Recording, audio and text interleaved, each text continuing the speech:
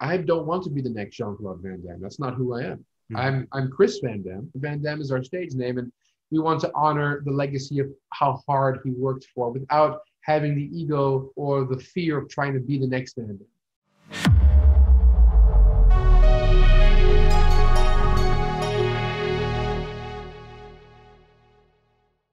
Hey guys, this is part 3 of the 4-part Kris Van Damme interview. Make sure to watch the first 2 parts if you haven't seen him yet. I'll link him in the description below.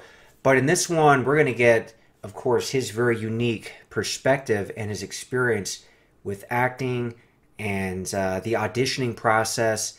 Going to talk about that cool Van Damme music video. His sister Bianca actually directed it. Some really cool behind the scenes stuff with that. And kind of what him and his siblings are up to and what they're really trying to pursue. And he's got a really good message in general that only a few people like himself can give about this pressure of being the son of, you know, a high profile celebrity. So you're not going to miss that. Anyway, if you like this kind of content, please help support the channel by hitting the like button, subscribing, and sharing the video. I'm a Daniel Day-Lewis fan, but I'm going on an acting. Daniel Day-Lewis, man, he's my favorite actor. When you watch him, it's like you're not watching Daniel Day-Lewis. You're watching literally the character that he's playing. He's his crazy, man. Yeah, you know, and that's something that I want to kind of cover with you. Actually, the whole acting thing, you know, is people believe that I want to be a leading man in films. They expect me to be the next. Yeah, it's almost like an expectation because your dad's who he is. So it's like, you know, that's a big stamp.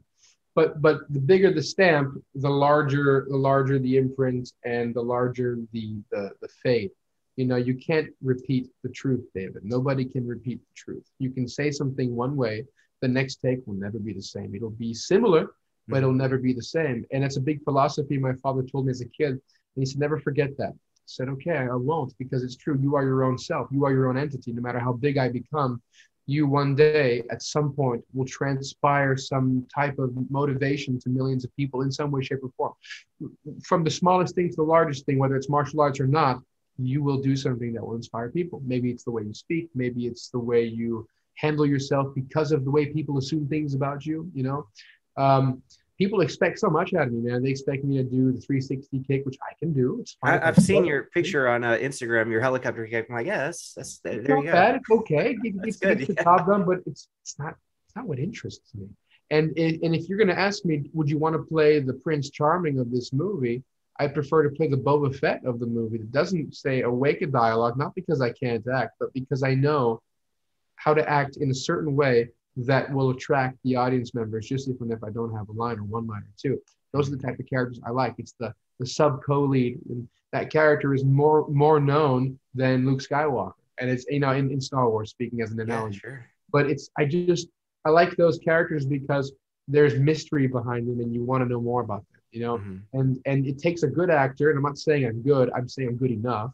It takes a good actor to portray someone with mystery and to be someone who comes in on the white horse with the shining armor and save the day. You know, I'm not Chris Pratt or what's his name.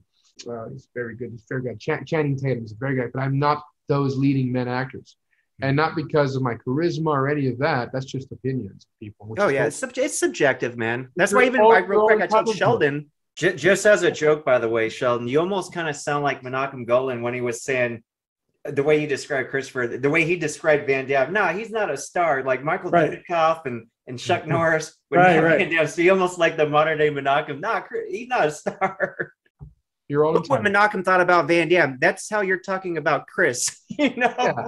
And it's okay. Sheldon has his opinion and he's got his way of looking at films. And it's totally cool. I highly respect that. You know, it's no problem. For me, it's more who fits better for the role. And a good example is, and I can't tell you too much about it, but in this 15-year-old project, we casted actors, and their readings were not the best. There were actors better than them by far, 60, 70% better.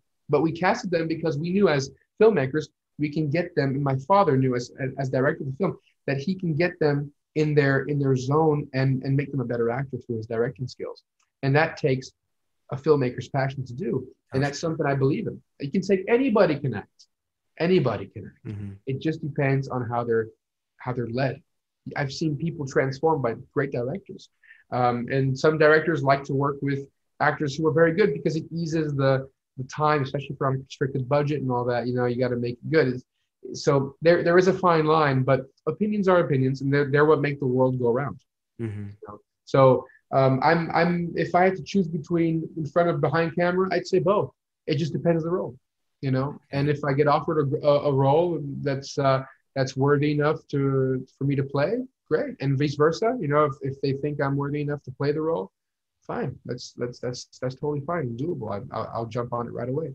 And I'm getting done the best. What about genre? Obviously, people would assume action or martial arts. Do you have a preference though? Like, are you more like, oh, I want to be in more dramatic stuff or comedy? Yeah, like, who knows? Like, what's your preference? Sure, of course, David. I would say that I would choose, dramas and thrillers and sci-fis over action. But cool. I'm not saying no to an action film, especially if it's well written. There's great action movies that are well written out there, good actors.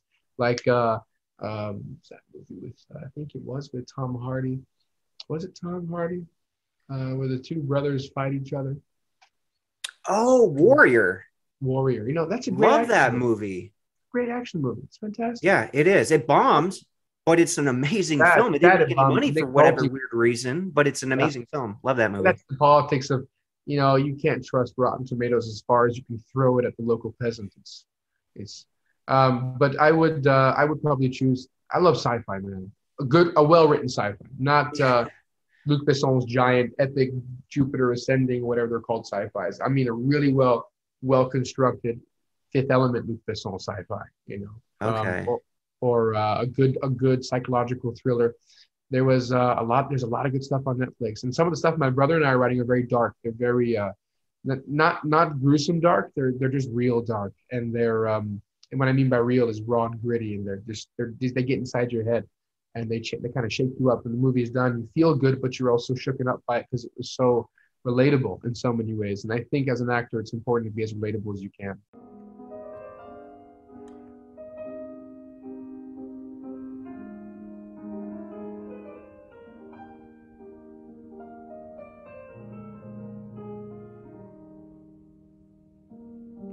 Many centuries ago, lied a man like me in a cavern above a pit, a great big pit. Interesting. Yeah. Let me ask you something real quick about your brother. So sure. Is he interested in like acting and directing too, or just writing? Yeah. So he wants to do the whole gamut too, like everything that you want to do in the film world. Yeah. So my brother is very versatile like myself, and he's completely polar opposite of me, blonde hair, blue eyes, and it's cool to have that dichotomy as two directors. We market ourselves as the Dam Bros, like Super Mario Bros. But yeah, I seen you guys put out some YouTube videos. I see you guys during the first COVID wave. We made some really I think our slogan was professionally bored, because we were just. And it's just crap quality, It's just a mess with people out there for fun, You guys having fun, yeah. Yeah, and we were in lockdown, stupid. Got to do something with your time lockdown, man. Yeah, so that's why I started my YouTube channel in a way. Yeah, actually a little before the lockdown, but really got more into it, with the lockdown. That's good though, David, and it's gonna only get bigger for you and better for you, man. And keep at it. With guys like you on here, it will. Well, you'll get better. You'll get more successful guys than me, but I think that I'm as real as it can get. I think I like to put things on the table. So if it helps to be more honest and real and get more, viewers for the channel, I mean, that's what people want. They don't want the lie and the no, you could watch the mainstream news for that. We got YouTube trying to get the truth and honesty and sincerity and authenticity here. Yeah, of course. But if I say something really bad about someone in some context, all of a sudden it's more successful. But when you talk about the boring nitty gritty, to us, we appreciate that. But to some people, they want the what sells, and sometimes what sells is not as it's hot, but it's not as it won't get you far. It'll get you it's like a toxic relationship, it'll just last X amount of months. Yeah, there's a reason why they put certain stories on the news and why they want to divide the country and get people against each other and just all riled up, because people tune in. You're right. It's You're right. it's a bad thing, but they're doing it because it makes some money and gets them Oh, a views. lot, man. And our movies too. Movies now, I mean, have you seen Boba Fett? I'm sorry, you Star Wars fan. It's, and I say this with all due respect to Disney, but I think they could have done better. I have They- not. I'm not the uh, biggest Star Wars fan. The character's awesome, but I have not seen it. yeah, they took the character and made him 60 or 70% less awesome with the way Really? Wow. it's just so plastic, you know. And Mm. Mandalorian was way better, and music was great. Ludwig van Goran's a great composer, but anyway, just the politics behind it kind of pisses me off. It gets me riled out. That's when my brother and I are very. Our YouTube stuff is crap, and we know it, but we honor it because we got no budget to play with, you know. But if you give us budget, we'll make something really great. And it shows in our scripts. We've given it so many producers, and I think out of 5 producers, 3 have agreed to work with us. And so that says a lot. And so we didn't know, like, you know, as kids we would hang out together. And yeah, he wants to, going back to your question, Nick wants to be in the film industry as much as I do. He wants to bring good quality because he knows, as a professional gamer and as someone who understands that what is good and what is cheap, he knows the difference instinctually, like myself, because we were raised and seasoned in it, but we had that hypersensitivity to be aware of those things. We have a good radar. Working together can only bring great quality stuff. And my sister is the same. She has a very dark tonal stuff to her work, both acting, directing. She's a great director. She's fantastic. He directed that music video your dad was in, right? Yeah. I was camera operator on that. My sister directed it, and my brother. I don't think my brother was involved in that one. Aaron decided to edit the music video themselves, or maybe they had someone do it for them. I don't know. But Bianca had a great edit, and we had this beautiful entrance, one shot. I did the Steadicam work around the Mustang and all that. It came out, and it was a full one shot, and then we had these jump cuts on the beat of the music, which was fantastic. But and she worked hard. She planned that. Remember, she planned it for like a month, 2 months, and then she had some friends help out. And I helped out. It was a lot of fun. It was fun to shoot. It was really cool. It was like actually one of the most fun we had on a set. Total guerrilla unit. It was the crew and cast were my father was the only cast member, the Mustang, I guess. My sister was directing. You had me as A cam, and then we had my friend Scotty, who's a good friend of my sister too, as B cam and EPK at the same time. And then we had our DOP and our camera guy, our technician, and my ex-girlfriend was a good friend of my sister. That's how I met her. And she, you know, we're good and all that. But she came on through the wardrobe and kind of help on set. And it was really fun. It was like a little family again, you know. And we had, I think it was a 5-day shoot or 4-day shoot. But we had so much fun. Every night we'd come upstairs here, we'd gather together, we'd charge a little cameras and have some whiskey, relax, you know, at night, play some video games, and then go to bed and wake up at 6 a.m. and then go location on, you know, set everything up. It was really cool. Really cool. That location, though, it wasn't like blocked off or anything, right? Somebody could just like stumbled over there and said, "Hey, there's Van Damme dancing in front of a Mustang." Like, what was going on? It was, it was a parking lot for a Greyhound bus stop. That's what it was, I think. But it had such a cool look on the lens. We used the 0.5 lens on the iPhone. Very, very straightforward. We had a really cool little mini Steadicam. I think the company we used, TJ, something from, I think, a Chinese company. But anyway, it was really, really, really fun, and we got a lot of good material, but wasn't used. Like the sun flares, everything hit the camera. Yeah, interesting. So going by what you said, it sounds like your sister has a passion for wanting to be involved in the film world too, either as director. I don't know about acting or acting too, or all of us. Yeah, all of us. We are all involved in front and behind the camera. We all want to do something with film. And the reason why, again, I stress this, is the reason why you don't hear about us too much is because we do auditions. We go out there, we get out there, but the auditioning world is what people don't understand is it's layered like the shelf behind you. You have the top tier, you have the middle tier, and you have the lower tier. The lower tier are for people hoping they're going to get the role. The middle tier. I was probably beyond the lower tier back in the day, you know, going on auditions. Me too, man. And we all start somewhere. It's not, my dad too, you know, we all start at some tier. The middle tier are the B selection, and the A tier are the people let's hope to get to raise the finance for film. And if they get 1 A star, they usually want to get 2 or 3 to co-star.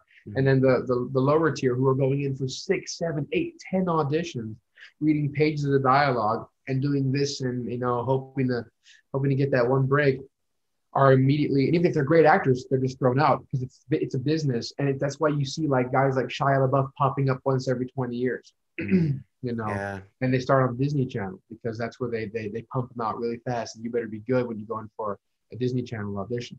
But I've done, God, man, I've lost count of how many auditions I've done and how many auditions I've walked out of. I've been in auditions where the casting director asked me to sleep with them. Like I've been on, God, I think I lost count how many of those I got. Wait, the casting director solicited you basically? Yeah, it happens so much. Yeah, no, I mean, I don't doubt it. That's sad to. It's so weird though, because it's like, again, you're a little different because of who your dad is. You would think a casting director would like maybe leave you alone as far as like that stuff, but maybe not so much like an unknown guy, We're all different, and these people, they have their agendas, and I have my agenda, and that's not my agenda. I once had, of course not. It's not the way you want to get in, man. Yeah, no, not at all. I once had an 18-year-old girl. I think she was 18 or 19. She was the casting director of the day, and I remember it was a page and a half of dialogue, and it was for a movie called, oh my God, Deconstruction Red. That's what it was. Deconstruction Red. It was a low budget. I think they were trying to get the guy from Titanic, Billy Zane, in it, and it was her and a couple other people in the room, and they were older and much more. They had great notes. Those people had great notes, but she would interrupt me in the middle of my fucking 1 page and a half dialogue. In the middle of it, I remembered everything. I was in the groove. I did 2 or 3 versions for them, and on the second or third version, she interrupted me and she told me, "I'm so sorry." Like it was a minute speech of saying sorry, and then it was a minute speech of how my eyebrows are too thick for the character. And I'm like, okay, can you start over? And then I'm starting over, and oh, we have to cut it. So sorry. We're gonna. Are you kidding me? These are the people that are running our casting departments. Not all of them, but you got girls like Nina Gold and Rhonda Kress who are top tier A-lister casting directors who are good. But then you have I've had one where I was sent, terrible agent I had back in the day. I had one where I was sent to an audition that was already shooting. And I arrive at the office and I knock on the door. I take out my motorcycle helmet and everything. I arrive at the door and the girl opens the door and she goes, "Hello?" Like questionable. I said, "Hello, I'm here for the role of da-da-da in Teen Wolf." It was for Teen Wolf. And she goes, "Oh, you poor thing." She said, "You poor thing. They're shooting right now as we speak." I'm like, "They're shooting?" The time frame between casting and shooting the project is like, could be 4 months, 3 months, 6 months, depending the mass of the show, like how big the show is. And yeah, I'm so sorry. They must have given you the wrong script. I walked away from that agency that day. And I think after that day, I said, screw this. I'm not doing this anymore. And I gave up. It's got to be frustrating, man. Yeah, I gave up. Frustrating. People think it's easy, like, oh, put the son up in something, oh, put the daughter up in something. They're good enough, Yeah, sometimes the one phone call works. And did our father, again, going on this subject that, AJ spoke about, did our father push for us? Absolutely. But, during the divorce, there are things he's going through as a human being that makes him think about himself. And there are times when he's thinking about other people or other things he's going through. And his only priority was not to just extend what his kids went through, like what Bruce Lee did with his kids. There are so much stories we don't know about. The Lee family that went through with his father. The shadow Brandon Lee had on his back was huge. And yes, Brandon Lee was becoming a star. He was doing all these low budgets, trying to get up higher and higher. He would have been. He really would have been. But he wanted to do that. I don't want to be the next Jean-Claude Van Damme. That's not who I am. I'm Kris Van Damme, stage name Van Damme, proudly represent, which is not our actual last name. It's Van Varenberg. Van Damme came from a friend of his in Belgium. Let me ask you this real quick, Kris, because for like a while you were going, I think, at least if IMDb's real, I'm sure there's some factual stuff on there. You were going by Kris Van Varenberg. Yeah, there was a moment. Was that a stage in your life where you just kind of wanted to try to disassociate more to be your own guy? And then yeah, sure. And I've dropped the insecurity of needing to do that, needing to try to. Okay, that's the next question. It says why you went back to the Van Damme. There was a big I don't need to represent this name. It's not mine. It's not even our family name. I want to go back to Van Varenberg. And my father sat me down with my grandfather, his dad, and said, "Look, it's like a trampoline with less weights. Just take off the weights, you'll jump higher. Take off the weights, jump higher. Jump with us. Okay, so I kept Van Damme. So did my sister and my brother. And for certain scripts and documentation, we use Van Damme, but Van Damme is our stage name, and we want to honor the legacy of how hard he worked for, without having the ego or the fear of trying to be the next Van Damme. You can be Schwarzenegger and be a gardener and still carry the legacy. You don't need to be, Mr. Muscle on stage. You can carry the name proudly and do something else. It's no problem. There are a lot of celebrities out there where their kids are doing, like, I think Harrison Ford's son's a famous chef. Oh, and interesting. That's great. And he's like top, and he loves his craft, and that's awesome. Sage Stallone was another. I met Sage twice in my life. Once very brief, and once I met him at the Viper Room in Los Angeles, outside the Viper Room in LA. That's when I had a dark period in my life, where I went through some drinking. I never did drugs, never once. Okay. Never touched a line of coke, never did it. I smoked one thing a week once. I tried it, we all do, and didn't like it. Wasn't for me. Tried one edible, freaked out for 2 fucking days, and then went back down. But there was a moment where I was drinking a little too much. It was in my early 20s, early to mid 20s, and I just said, fuck it. I'm going to ride my motorcycle, have fun, and drink, and fuck this world. That was when I stopped the auditioning. I said, screw it all, And I caught myself one night.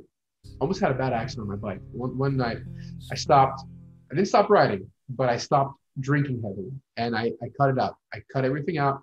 I drink maybe once in a while, maybe on a weekend. I'll have a few beers with my friends, maybe a glass of whiskey. That's it. That's it. Nothing more. I won't do anything else. And that's become really important to me, because that is not who I wanted to be. I didn't want to be what my father went through in the 90s. Oh, yeah, sure. I wasn't going to go and repeat that. And my dad doesn't want that for me. And so my brother, my sister, and I, we all stress on ourselves. We've been through ups and downs. We all do. It's perfectly normal. You can put us on TMZ and call us losers, but we'll still come back on fighting. We're Van Damme. That's what we do. But we represent the Van Damme name proudly, because we went through our arcs like my dad did, found our comfort zone, and now we're aiming on that, and we're doing our best to get movies like Three Coyotes off the ground, which I'm not supposed to say too much of as well, because that's in the near future. Fingers crossed. That's cool. I was going to ask you about that, because I do see that poster on the Rodent Entertainment website. Yeah. We presented in Cannes in 2018. In fact, Jamie, the guy who reached out to you, did the poster work for that. Really? That's great work. He's really good. That's cool, he's very talented. He does stuff for Arnold and Stallone, did stuff for my dad in the past too, and he edited all our skits on Danbros. Okay, cool, man. He's a very, very close friend, and he's very talented. He's also a fellow motor rider too. It's pretty cool. And your brother is here. He's my neighbor apparently. So yeah, dude. I'm gonna give him your number if you don't mind. Like I mentioned, and have him text, because it's like, you guys, I mean, you're such a cool guy, a sincere guy, I could tell. And he's like a really great guy. He's like my best friend. It sounds like you and your brother are like really close too, which is great. Good. But you guys just have too much in common. It's like you guys both love martial arts, weightlifting, motorcycles, just awesome, straight up nice dudes, man. Yeah, we live in the same town. Yeah, you're neighbors too. That When I saw your number, I saw the area code. I was like, oh that's my neighborhood. It's and me too. I carry the same digits. We represent the 805. Yeah, no, it is funny, man. It is small world, man. But small world, man. But in a nutshell, to the audiences out there, give daughters and sons of celebrities a chance to represent themselves, to present themselves. Give them a chance to breathe. Give them a chance to be human. Let them do their ups and downs. If they don't learn in 30 years, it's not your problem. Don't assume. Don't judge. Just, we're as human as you are. We all take a shit in the morning. We all stink inside. And we're all good people. We all know how to love. It's not rocket science, guys. So just, it is what it is. Yes, some people are born after a huge legacy, and they have big shoes to fill. Okay, in some way. But if those people are confident with themselves, don't take your fanship and your love for the person you idolize and put all the weight on their kids, because they're as different of a person from their parents than you are from yours. Everybody has their own experiences. And yes, some people want to follow in their parents' footsteps, and that's cool. More power to them. If that's what they want to do, more power to them. It comes all from different experiences. I've had a past as a kid in the 90s, and it wasn't easy sometimes. And sometimes it was. And sometimes it was confusing. Sometimes it was dark. Have I had fights with my dad? Of course I had fights with my dad. We all do. Sure. We all argue with our parents. Mm-hmm. Have we butt heads on artistic choices or personal life? Absolutely, all the time. Mm-hmm. But do we love each other? You fucking bet we do. You know, we'll take a bullet for each other. So, you know, at the end of the day, you have to be good with yourself, man. And if you're good with yourself, everything else is easier. Everything else is easier. There's no secret. It just all comes back down to yourself. I like to say one more thing. I like to say that whenever I have a problem, I like to look at the problem from an atmospheric point of view. Because really, when you're looking at Earth from out here, opposed to from inside your apartment or wherever you are right now, it's a whole different opinion. It's like looking at a movie finished, opposed to looking at it being made on set. All the details that go into it. When you look at the problem from far away, and then you see another planet, another world, all their moons, what really is the fucking problem? You know, like what really is the greatness of the context of this issue you're creating?